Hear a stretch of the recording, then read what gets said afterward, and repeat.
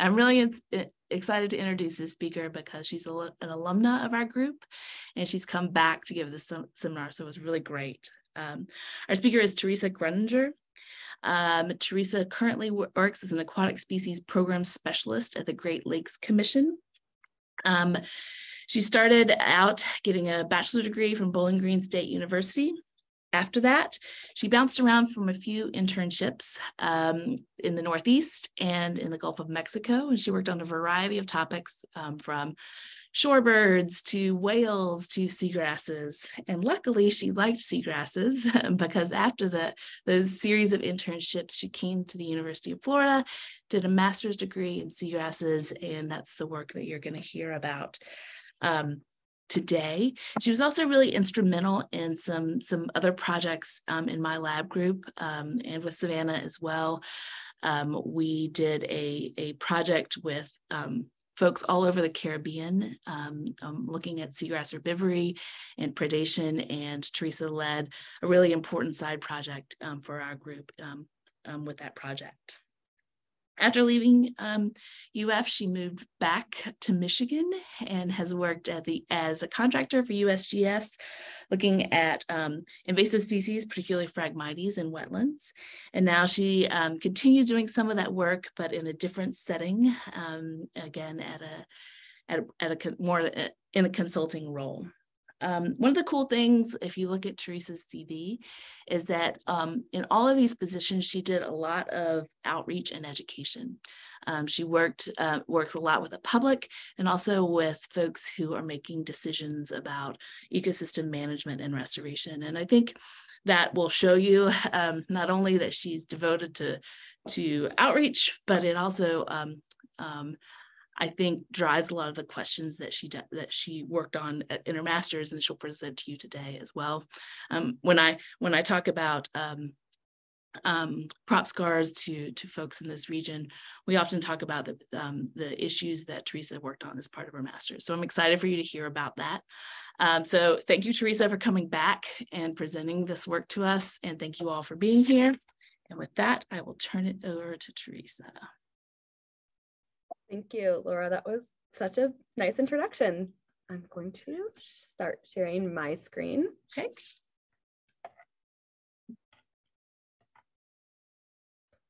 Does that look good for everybody?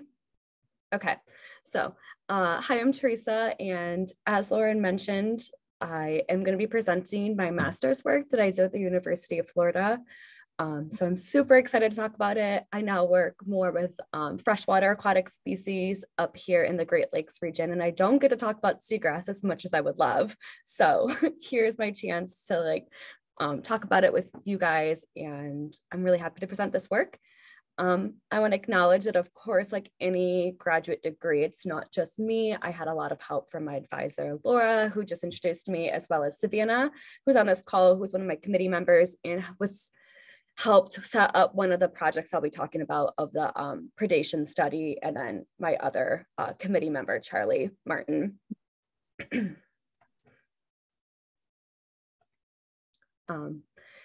So I've been to a few of these webinar talks, some of the previous ones, and I know there's been a lot of talks in this webinar focused on seagrass. So I won't spend too much time talking about, why it's important and the benefits of it, but it felt weird not to have a slide about it. So we all know that there's these really great benefits that the seagrass habitats provide to the region. And many of these go-to benefits that we talk about also carry like a very large global value. So if we think of fisheries production and habitat providing, that could be estimated at like 33 billion a year, and sequestering carbon at 7 billion. Nutrient cycling 1.9 trillion per year, and preventing coast erosion, which is really important in this region, 81.2 billion. So obviously there's a lot of reasons why we want to keep seagrass habitat around and protect them, especially in the Florida region. So what role does, if we're kind of thinking about seagrass as a whole, but on a smaller scale, what role does structure have when we think about like healthy seagrass habitats? When I was thinking about doing my thesis and looking at previous work, there's a lot of work and a lot of research about how seagrass structure and what it is to and what it adds to an otherwise bare sediment floor and how that affects the ecosystem. So you've probably all heard a lot of these topics, you know, how seagrass affects predation success or influence the animal behavior, what habitat use does it provide to species, how does it influence sediment deposition, a hydrodynamic regime, all of these really overarching topics. But a lot of times these are really talked about on a large landscape level scale. So something as seagrass is here, seagrass isn't here, or maybe in terms of large landscape level fragmentation. But not much is really known about the effects of fragmentation of seagrass on a small spatial scale. So one of the common examples of this would be small scale fragmentation is propeller scarring. So we see here from this image, we have a propeller scar cutting through a meadow, and it's just making like a tiny little area of no seagrass. You may be wondering, does, you know, like on the scheme of things, does propeller scarring though really even matter? So you've probably seen this image before, but in Florida's Big Bend, we know that this is a really great region for seagrass meadows. There's low development, great water quality, low phosphorus, amazing clarity, and therefore we have really large expansive seagrass meadows in this area. So despite that these meadows are very healthy, maybe in comparison to other regions around the world, propeller scars in the area are common and do represent a large preventable decline in habitat. Okay. For those who might not be so familiar, you may be wondering what a prop scar is. So just a quick overview so we all are on the same page.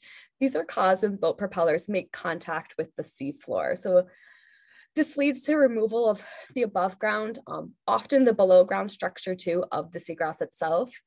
This process creates deep trench-like scars that are around maybe 5 to 10 centimeters deep. And as we see in this photo, this leads to fragmentation of a habitat and increases the habitat edge. And unfortunately, the growth of seagrass back into these scars is often really slow, especially for slow-growing species like the Thalassia, which is common here in this region. Previous research has estimated that it takes about 7 to 10 years to fill a scar back in. So in the meantime, we kind of have these bare sediment areas, and oftentimes they kind of fill with transient detrital matter, such as dead seagrass leaves or drift algae accumulates in them. Okay. Well, I know propeller scars are not a new topic. They've kind of, you know, they're part of research for quite a few years. There's a lot we still really kind of don't know about them. So there's these large knowledge gaps that we have. So, you know, how are the ecosystem processes being impacted at the scar level itself? So processes such as animal behavior and predation rates really haven't been previously addressed. And as I mentioned in the last slide, it creates these trenches that kind of fill in with transient detrital matter. We don't really have a good idea of how that detrital presence affects the habitat or changes any ecosystem processes. And, you know, does scarring change sediment composition, or nutrient stores, and are propeller scars dramatic enough to cause a reduction in any of these nutrient storage?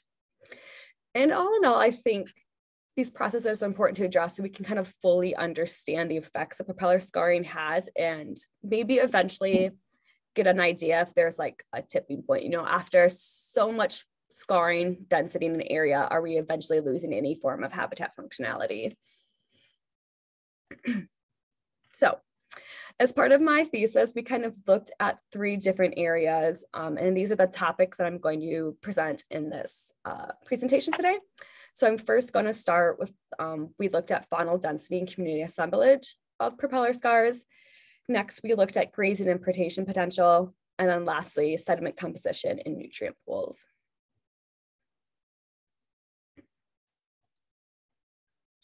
All right. So the study location for this project was off of Crystal River. And I've seen actually from quite a few of these past presentation webinars that we've all used the same study area. So I'm sure many of you guys are probably really familiar with this. But they were specifically, we focused at scars within 2 different areas. So the first location that I'm going to be calling is called Sandy Hook. And Sandy Hook, if you see from this, is a small little island. It's in a shallow kind of area and is a really popular fishing destination. So unfortunately, because of shallow water, boats coming in, boats coming out, there's a lot of scars surrounding this little area. And the second location is what I'm going to be calling Fish Creek. And Fish Creek is a seagrass meadow that surrounds a relatively deep channel that extends further offshore. So it's hard to tell from this Google image, but like there's a little channel here, which is extending out. So it's used by local boaters. It's kind of maybe not an amazing, well-marked channel. People kind of cut in and out. Therefore, there's really, some pretty decent sized scarring around this area. Both of the sites are dominated by thalassia with occasional Syringodium or manatee grass in the area. And the dimensions of the scar, the ones that we looked at ranged from about 29 to 70 centimeters wide. So they varied obviously with the boat that is creating the scar. And here's just a really nice image of what the seagrass meadow looks like. So this is at Fish Creek, and we can see like just beautifully dense, healthy thalassia beds. I also want to note, so it's kind of hard to tell with like how close these little squares are on the map, but these two sites are actually pretty different. So Fish Creek is the one that's further offshore. It had higher water depths, and also the site visibility was all around just really fantastic. In Sandy Hook, the average depths were much shallower. It's closer inshore, and there was also pretty high turbidity levels, which further on, we looked at videos, footage, so this had a big impact. Due to these site differences, many of the analyses that I'm going to present were separated by site. So just to explain why that is. Okay, so I'm first going to start off talking about faunal differences. So here's just a brief methods of how we went about collecting this. So at both of these sites that I mentioned, Sandy Hook and Fish Creek, we evaluated epifaunal and infaunal communities through collected hand cores. So we took cores at 3 different habitat types were sampled. So we have bare propeller scars, detrital-filled propeller scars, and then the adjacent intact reference meadow.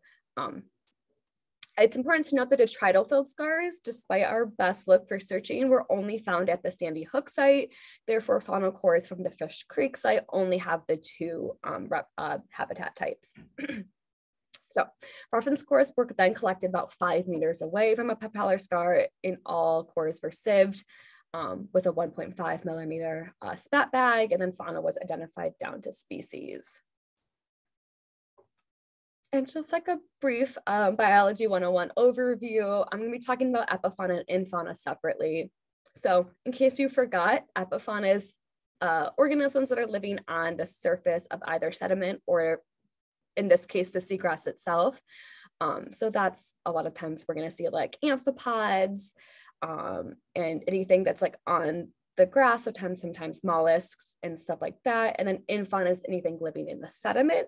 So we have a lot of polychaetes and burrowing clams and those type of species. And then here's just a visual image of the kind of the difference of what we're talking about when I'm talking about a bear scar or the detrital-filled scar. So this first image is not from our lab. I just took that offline, but that is what I'm talking about when we're talking about a bear scar. It's seagrass on the sides and just plain sand sediment in the middle. And these detrital-filled scars you can see look very different. So in this image, you can't really even see the sand. You can tell it's covered in dead thalassia leaves.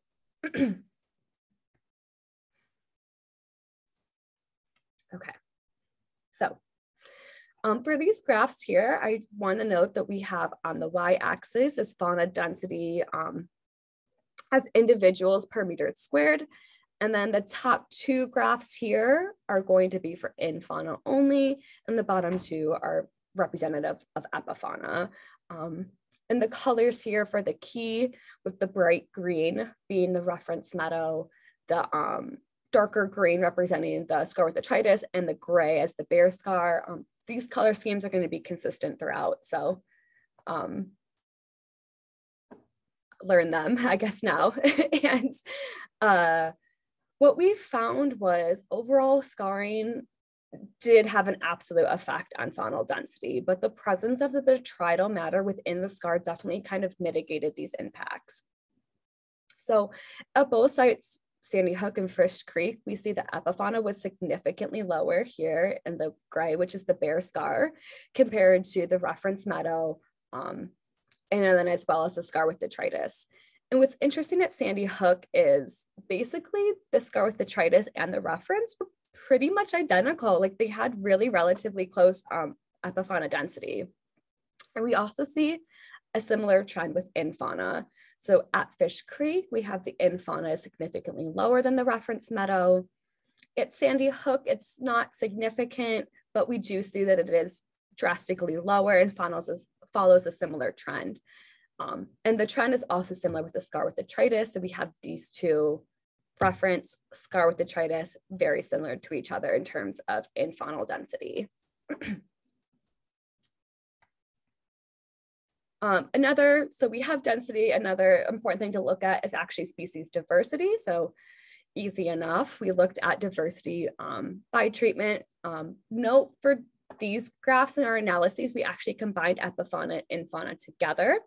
So we used the basic Shannon-Viner diversity index. So the index increases as richness and evenness of the community increases. So here on the y-axis, the higher the number correlates to higher diversity of the treatment. So again, I'll start kind of with Sandy Hook because it's the one with 3 treatments. We see that the bear scar again had significantly lower diversity compared to the other 2 treatment habitats. And then we have the reference and the scar with detritus again, kind of following pretty close to each other, not that far behind. And then at Fish Creek, the bear scar was not significantly lower, but it still kind of followed the same trend of having less diversity than the reference site.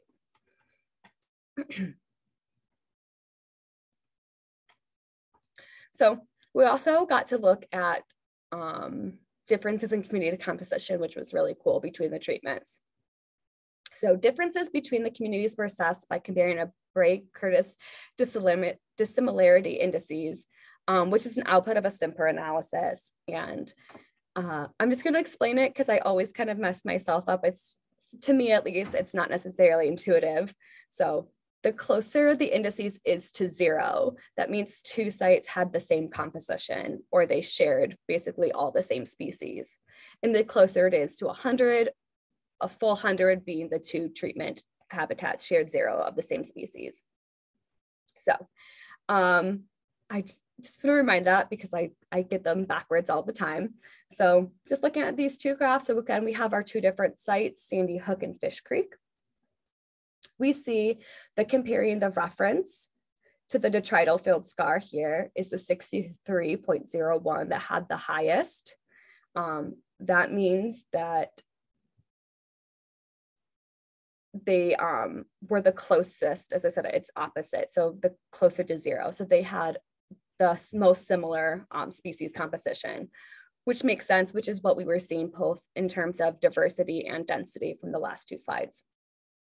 And then we have the reference from the bear scar, which is 85.28, and then the reference, the bear scar to the detrital scar, 86.23. So those are very similar to each other and kind of show that they're really, not super close in composition.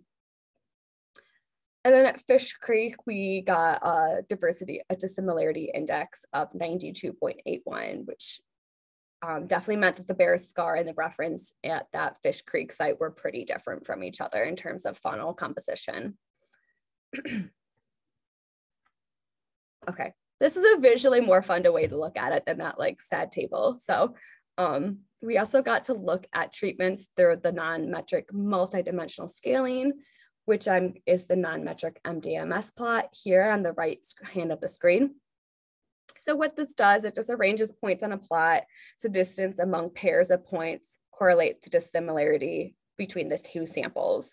So not surprising, the scar with the detritus and the reference, very close to each other. They're like overlapping and really kind of on the same sphere. And then we have the bear scars, very different from the other 2 all along the outside.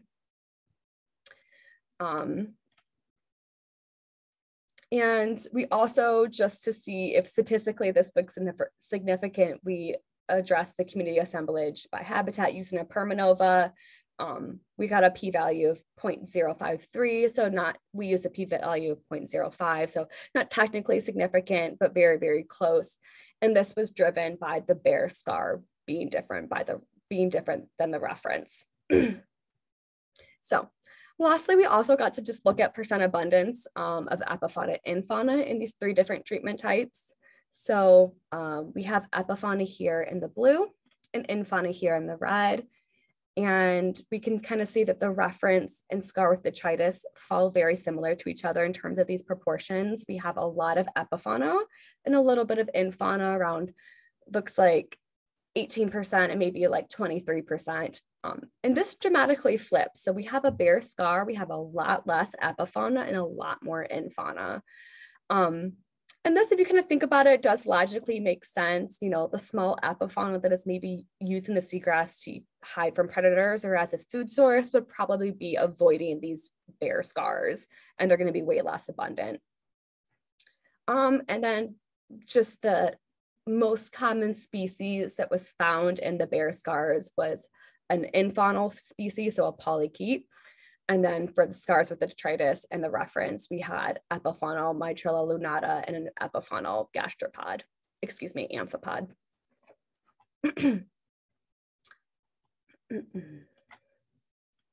Okay, so still looking at different faunal communities between the reference meadow and seagrass propeller scars, we wanted to look at colonization potential. And we use this using artificial seagrass units. And for the rest of the presentation, I'm going to abbreviate them by just calling them ASUs. So we made these in the lab ourselves. We did that by attaching this green polypropylene ribbon to like a hardware cloth. And we did it to mimic the canopy that's at these sites. So we mimicked canopy height and density. And we placed these ASUs within the bear scars. So we did one at Fish Creek and one at Sandy Hook, and then we placed 4 ASUs the 5 meters away in the adjacent seagrass bed. And these ASUs were anchored into the sediment using metal garden stakes, and they all stayed. They were really secure. And unfortunately, we hoped that the incubation time between the 2 were going to be identical, but for those who do field work know that logistically that it sounds easy, but it's not when you have to plan for a day to go out in the field. So they're slightly different. ASUs were incubated for 27 days at Fish Creek and 48 days at Sandy Hook. But then how we collected these is when we were at the site, we put a spat bag over the ASUs and slowly brought it to the surface. So we were catching all the fauna that was colonizing these ASUs. Just a brief table. So when we analyzed these, the faunal density was honestly low in both of them. So we didn't do a bunch of analyses to kind of look at this, but we did look at density and diversity of what was colonizing our ASUs.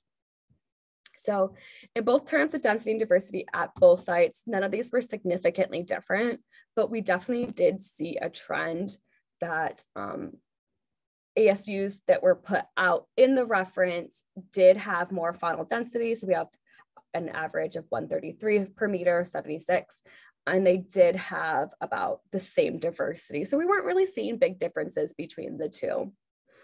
And this kind of confirms the idea of once the structure was added back into the environment, they really weren't that all that different from each other. So the species readily came back and colonized these ASUs. Didn't really matter if it was in the scar or the reference.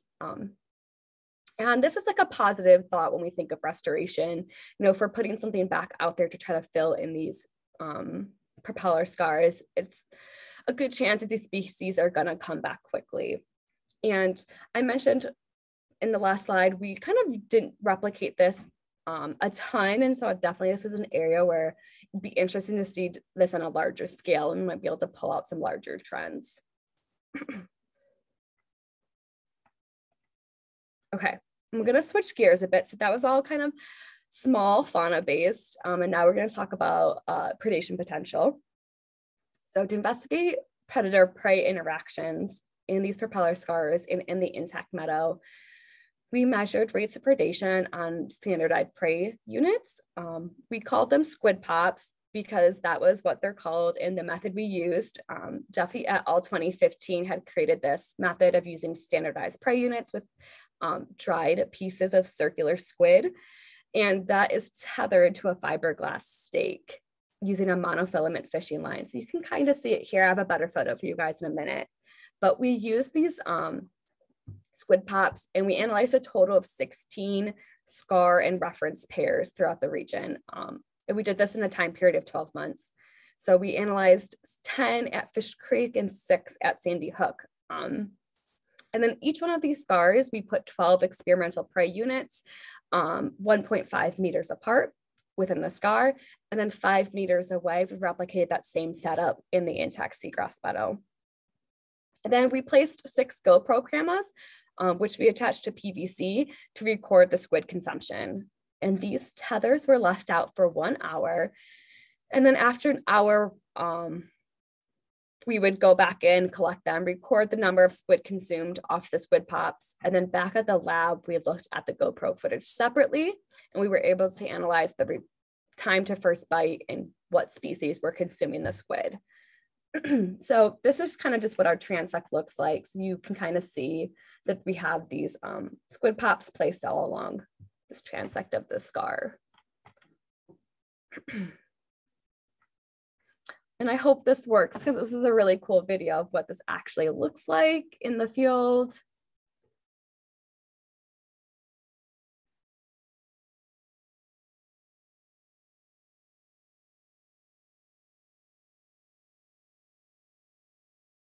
Okay, so here you can see we have this GoPro captured 2 squid pops. So we have one here, one here. This is in the scar. You can kind of see that there's no seagrass here in the middle. And actually the visibility is so great that if you really look, you can see the GoPros for the reference. Excuse me. And you can see the cute little pinfish trying to get at the squid.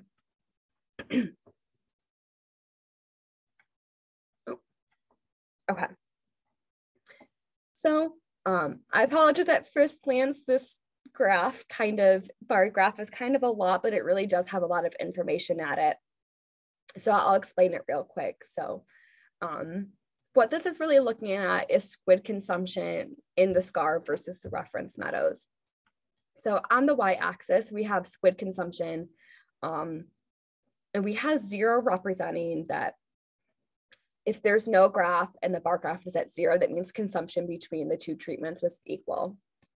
If it's above the dotted line, it was higher in the scar, and the number tells you how much higher. So here, it looks like this treatment in February was about 5 times high, excuse me, there was 5 more squid pops consumed in the scar than the reference meadow. And then below the dotted line, which means that in that trial, consumption was higher in the reference. So on the x-axis, we have when the trial took place. So we have, you can see we did multiple trials a month for most of the time. And then just for colors, the X bars represent Fish Creek and the red bars represent Sandy Hook. Okay, so there's a lot going on in this graph, but basically if you look at it, you can kind of pull out that there really isn't any type of trend. This was confirmed statistically too. We used anomial logistics regression to test consumption against treatment. So that's scar versus reference, and site, which is Fish Creek versus Sandy Hook. And we found that there was no significant trends with either of these. But since we had the GoPro footage, we could also analyze how quickly predators were finding the squid and taking their first bite. This is important because if you recall from that video that I just showed you, many of the small predators like pinfish, which were very common in this area, it took them a bit to kind of finally remove the squid. They'd be like working on it and maybe some more would come in and they'd finally detach, the squid from the tether. So this graph here is a parametric survival fit of the chance that a squid would be consumed over time. So the y-axis is the survival of the squid, which is just like the odds that the squid is still on the tether. So at time 1 here, time 0, we see a 1, which is 100% that the squid is on the tether. As time goes on, of course, the survival decreases. And the results here, we have the gray indicated that it was in the scar and the green that the tethers were in the reference. And we can kind of see that they're pretty identical. There's not much variation between the two. And then in both habitats, squid were consumed on an average of 31 to 32 minutes. So pretty identical from each other.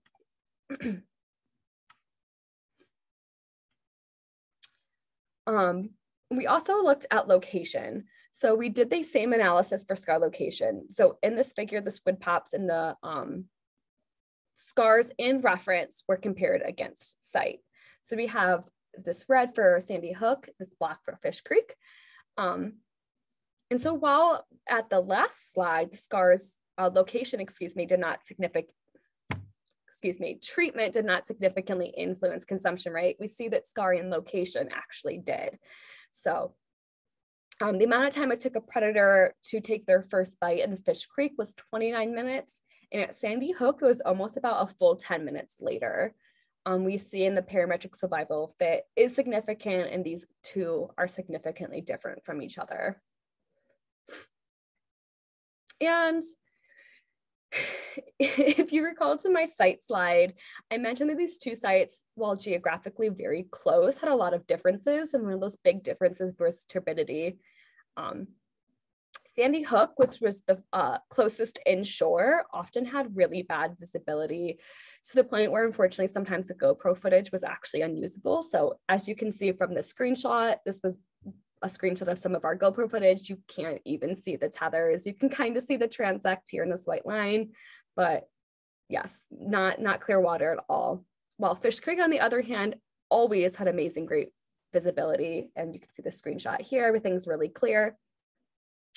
And one of the main consumers of our squid pops were pinfish, and pinfish are a known visual predator. So it does make sense that perhaps the increasing water turbidity that we saw at Sandy Hook did decrease their time to first bite.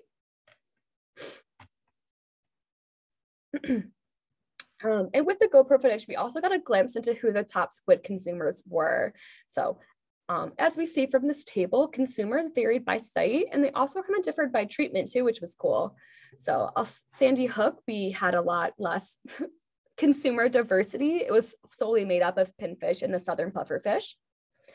And they were pretty equal between scars and reference. You know, we had the southern pufferfish as the top competitor in both, and then the pinfish in second.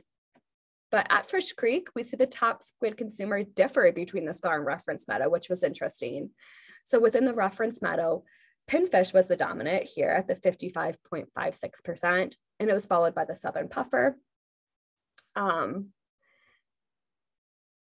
in the propeller scar, we see that spot-tail pinfish was the highest with the 44.83%, and which is weird because when we looked at spot-tail pinfish in the reference, they only accounted for 6.6% of the consumption, which is a big difference. So trying to think about what this means, if this actually means something or if this was a coincidence. You know, ultimately we need more information. There's unfortunately not a lot known about the foraging and feeding behavior of spot-tail pinfish. So we don't really know if they're like a go-to visual predator like normal pinfish are. If they are, it could be that the reference, just the fact that there's a lot of seagrass around, hindered their ability to find the prey, or perhaps they just enjoyed using the habitat edge to forage. You know, we've seen that some fish species seem to like that. So there's a lot of cool additional room for research that can definitely be teased out of future work that relates on what species are utilizing what areas.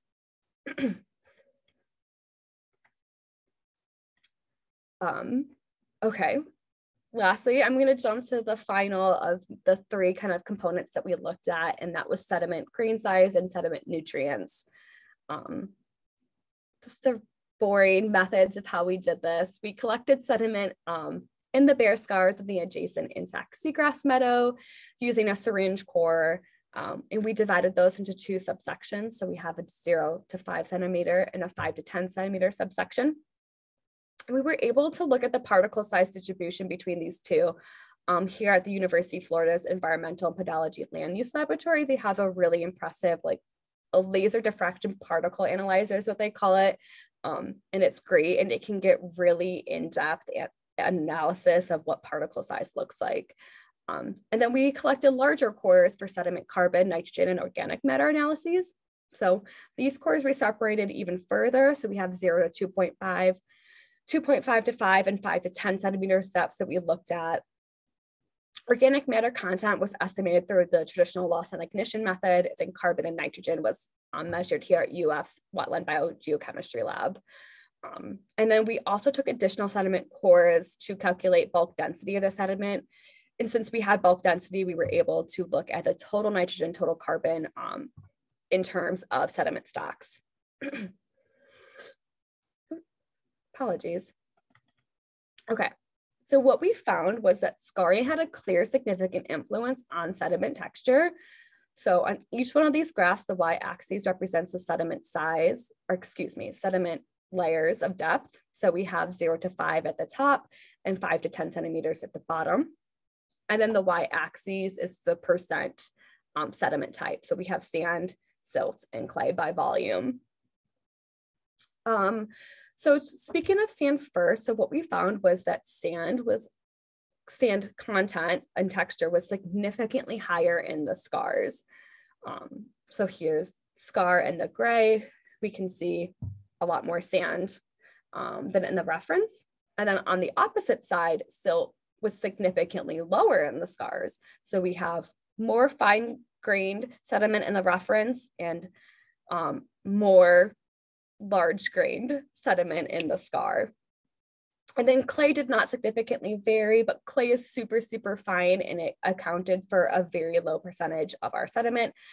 So if we look at the x-axis, we can see that, you know, it was less than 1% of our samples.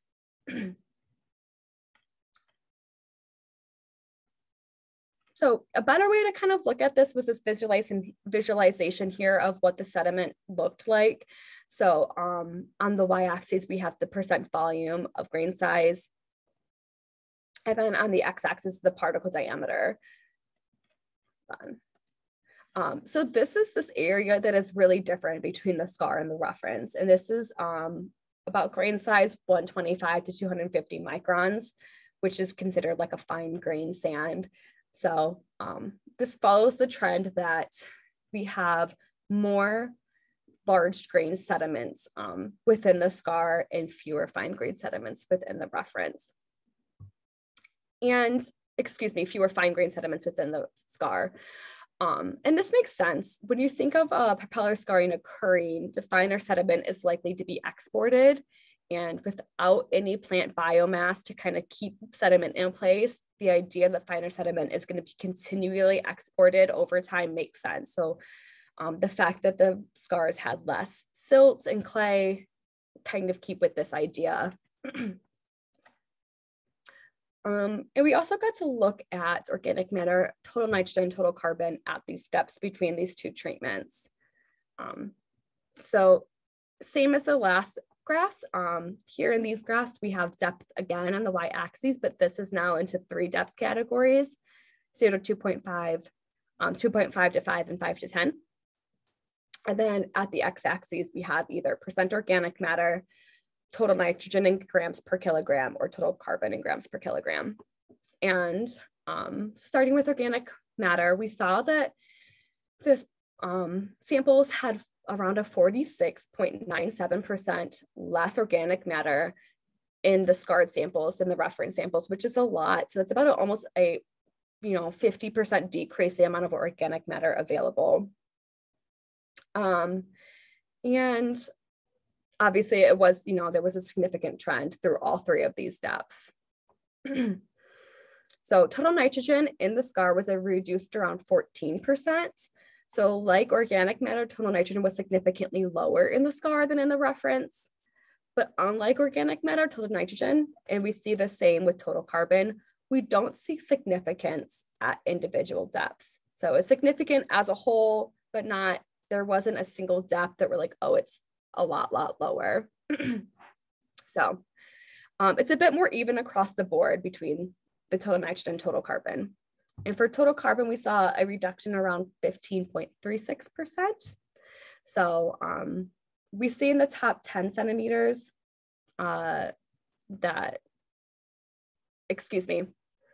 overall significantly lower, but there was not, again, like total nitrogen at any particular depth that really kind of stood out to us.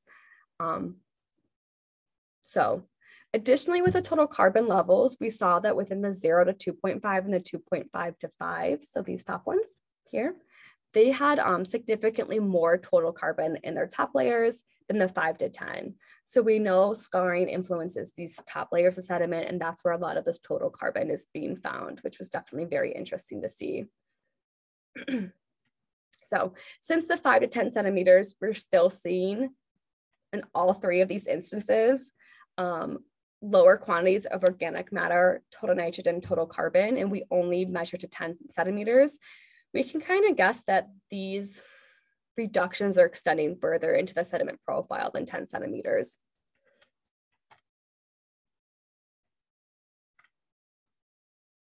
Okay. I'm gonna put this all here at once. I apologize, this is a lot of text on this slide, but I just want to kind of, the last slide, it's cool to look at, but it doesn't really give an idea of what this impact actually means. So we had the ability to kind of look at what this actually meant for this area, like how much of these nutrients are we losing total. So to kind of estimate how this is a larger impact than maybe on the small scale that we're thinking of, we looked at how much nutrients are being lost in Citrus County alone. So there's a few good papers that looked at the amount of scarring that had occurred in Citrus County. So we kind of used the estimates from that paper. And they found that approximately 15.8% of the 147,000 acres of seagrass that Citrus County has shows evidence of scarring. And then 93% of that shows evidence of light scarring, which is less than 5% damaged. We used an estimate of 3% to kind of, keep it conservative and not try to go over what they were saying. But that meant a total of 1,028 total acres of seagrass had been lost. This is light scarring alone. We didn't even take into account the other 7%. Because we calculated both density of the sediment, we were also able to estimate the top 10 centimeters of soil in Citrus County and how much total nitrogen they're actually holding. So we estimated that they're holding around 207 grams per meter squared of total nitrogen in the top 10 centimeters. So last slide, I told you we estimated that this meant about 14.21% reduction between scar and reference meadows. And then doing some math, we were able to estimate that that is around 123 metric tons of total nitrogen lost in Citrus County. And like I said, that's due to light scarring alone to keep this conservative. And we used a conservative estimate of 3%. So to kind of understand what this means, what is 123 metric tons? That's about the untreated nitrogen waste of like 25,000 people. So that is a lot of total nitrogen that is being re-released into the water column due to scarring. And we looked at, following the same step-by-step logic, we estimated around 3,124, that should also be metric tons, I apologize, of total carbon is stored in the top, or grams per meter. Yeah, grams per meter squared, sorry. Stored in the top 10 centimeters of total carbon stored in the top 10 centimeters. And this reduction is around 15.3%, and then totaling 1,996 metric tons lost. So not necessarily as much as, when we start thinking of blue carbon and how much that holds, but it still is about a year's worth of emission from 417 cars. So these numbers while not huge in the scheme of the global planet, this is just one county in Florida. And as I mentioned, we took very conservative estimates. So it's likely that these are a lot higher when we take into account the medium and high scarring. And also, you know, this estimate was from a few years back, and it's likely that scarring has increased in the area. And these could even be even higher. Okay. So I want to kind of summarize it because I've gone through 3 different areas and these areas are all a little different from each other. So just to kind of summarize what we found was scarring of seagrass meadows led to reduction in faunal density. It also lowered species diversity and significantly changed community compositions from the intact seagrass scars compared to the reference meadows. We found that scarring did not influence predation potential and that between the 2 sites, they were equal.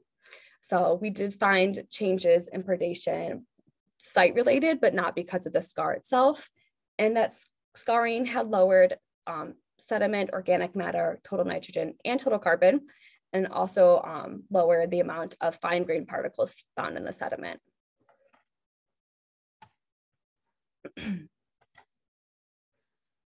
And just like any master's project, of course, this is totally not done alone. So there's a lot of acknowledgments to be had from my advisors, Laura Reynolds and Todd Osborne, to all my committee members, Savannah Barry and Charlie Martin, and of course, all the field help that this took to kind of collect, and then specifically the UF's Environmental Pedology Land Use Lab, who was gracious enough to do our particle size analyses for us.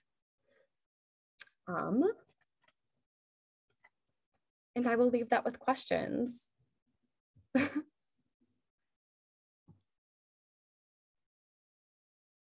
Thank you, Theresa. Cool work. Even if I am a little biased. Does anyone have any questions? It was a lot to cram into 50 minutes. I apologize. I started talking fast at the end. That's okay. Anybody have any questions? You're welcome to type them into the chat or to unmute yourself and ask Theresa directly.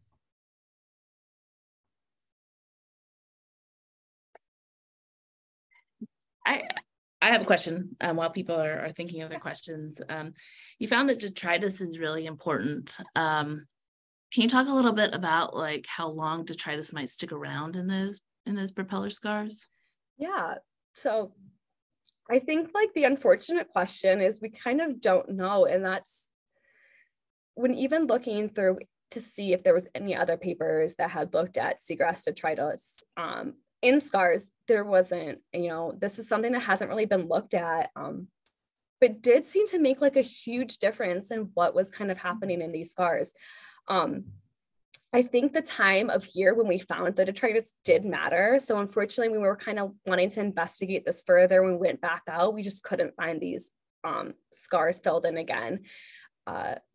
So I don't know how long they stay, but I do think I want to see more work on that done in the future. Like if other people, you know, have research questions and focus on that, because I think it is really cool and it's not something that we kind of think about a lot. So. Yeah, me too. In the chat, Alex asked, did you happen to measure differences in organic matter, total nitrogen, total carbon in the detrital filled scars too? If not, what do you think you would see? Yeah, no, we didn't. So that is unfortunate. So a lot of this kind of, we had step-by-steps of what we were going to look at. And then the detrital impact kind of came later. And then we were like, take a step back to kind of look at these different influences. So unfortunately, the 2 metrics that I have was just the bare scar and the reference. So obviously, I personally think organic matter would be different if we are seeing any type of decomposition of this detritus. I'm sure is adding some type of organic matter back into the sediment, which would be beneficial because that was the one that had the biggest differences between the 2. And in terms of total nitrogen, total carbon, I don't know. I would wonder if if it's, you know, encouraging new plant growth. So if we're seeing that the detrital matter is maybe encouraging more growth of seagrass into the scar, then maybe, but I don't actually know if it would make that big of a difference just by being there. So. We have a couple more questions coming into the chat. One was your Fish Creek study inside of the creek or outside the mangroves? And inside, do you think that contributed to the lack of detrital filled scars? It was basically probably maybe not the safest spot, but it was right outside the channel. So we were not by the mangroves at all. It was pretty open water. And what was the second part of that question? Do you think that contributed to the lack of detrital filled scars? The location? Yeah, so probably. So that was the site that we couldn't find any detrital filled scars, which is unusual because that area had a lot. It seemed it has more dense thalassia, so you would think, it would kind of fill in. But I do think the higher wave energy, the increased tidal regime definitely probably pushed that in and out more, where closer inshore, which the Sandy Hook site is kind of where we're seeing a lot of that settling of detrital matter. So I agree. I think that did influence it. Cool. And Savannah asked, did you see any hints of differences in the species that colonize the ASUs between scars and reference? Basically, she's asking were there certain species that came back first in the scar? Yeah, so that was we planned to look at community composition for the ASUs. That was definitely on the docket to look at. And as I mentioned, the density just wasn't high. I think max, we were maybe getting 11 species all around. And so when talking about using that type of analysis, we didn't have a high enough density to kind of get an appropriate look at community composition. It would have been very skewed. So that's why I was I think the ASUs are great. And, for future research, there's a lot more that could be done with them because, even though we had them out for a really long time, we had a pretty long incubation period, but there might be ways to kind of, look at different colonization and try to figure that out more. Cool. We have another couple of questions popping up. Do you think there's strong similarities between edge habitat and the bear scars in the same in terms of fauna predation and sediment? Yeah, we kind of, when I was looking at previous work that had been done, it's a little bit all over the place, I'm going to say. If you look at people who have done edge habitat work in seagrass, some people definitely find that oh, this species loves the edge and or this species actively avoids it. So I think that what we found, maybe, I don't know if we have a close enough comparison to say yes, this is replicating edge habitat, because we're talking about max, maybe 40 centimeters. I think that would be an interesting comparison for the future to kind of see what species, are utilizing it, what aren't. I do think because we saw so much infaunal presence in the bear scars, that kind of is representative of an edge habitat of, species that are looking for food and for safety, amphipods specifically, they didn't want to utilize that area. They're going to be where the seagrass is. So kind of similar, but I think there's a lot more work to be done to kind of look into that. We're almost out of time, but I think we have time for one more question that's in the chat. In our scar restoration work in St. Joe Bay, and this is from Megan, we've seen larger predators, flounder rays, et cetera, utilizing the scars either to rest in or to travel along. Have you observed anything similar in your area? And do you have any insight of effects on natural predation events in scars? Okay, so I have heard that too when people have talked about oh, this we looked at, and fishermen too, I feel told us that they noticed that fish kind of use that as a highway. Originally, when I was thinking about analyzing the GoPro footage, that is exactly what we wanted to do, to see what species were utilizing it.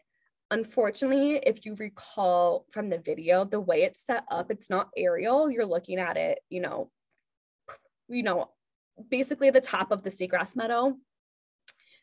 It was hard to quantify if species were actually using the scar area more than the reference. They're coming in and out. We couldn't count that's the same pinfish or that's a new pinfish.